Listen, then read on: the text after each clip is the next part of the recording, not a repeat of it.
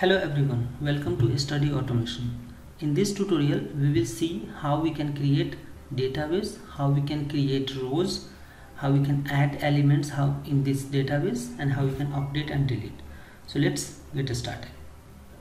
So here you can see we have option to create the database. By default, we have admin, config, local, and my database we created through console. So now we will create database through the GUI. We can click on create database. Here we have to write the name. Let's say I am writing test DB. Collection name. So collection name we can keep. By default we have to add any collection. So let's say I can write here user and then click create database. So now you can see test DB is created and here we have user collection. So if we will select test DB, by default we are not seeing any option. So we can select users, and then in this particular user collection we don't have any data.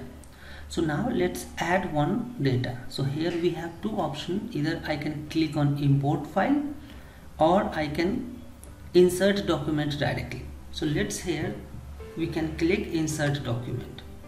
In this one we have two options. One is paste one or more documents here. Documents is nothing but a JSON format, or we can insert using plus sign.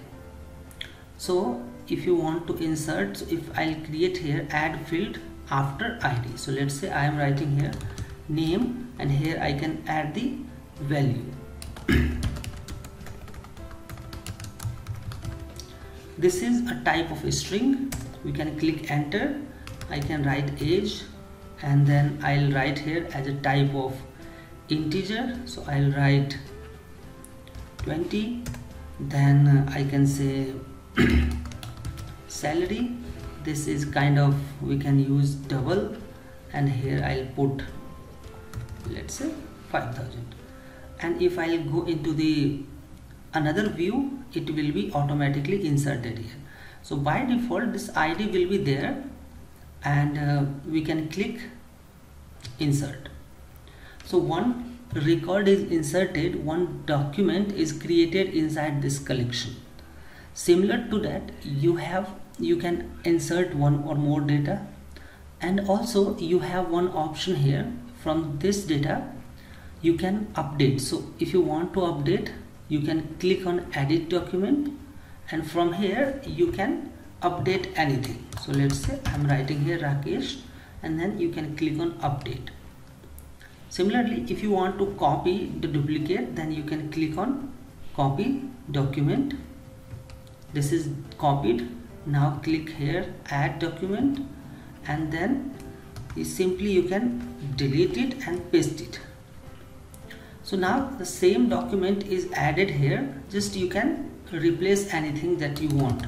So let's say I have replaced it, and we can click insert.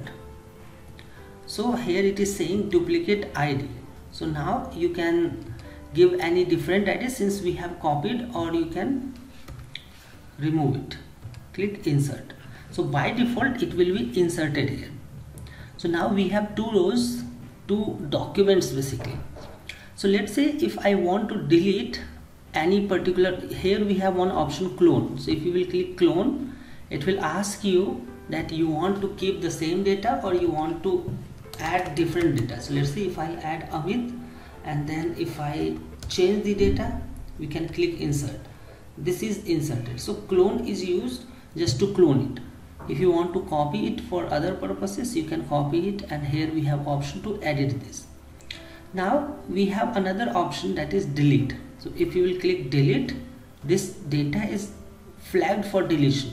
We can click delete. Now you can say data is deleted. Also we have a views, different view. So by default it is selected list view. If you will click a JSON view, you can see data in the JSON view.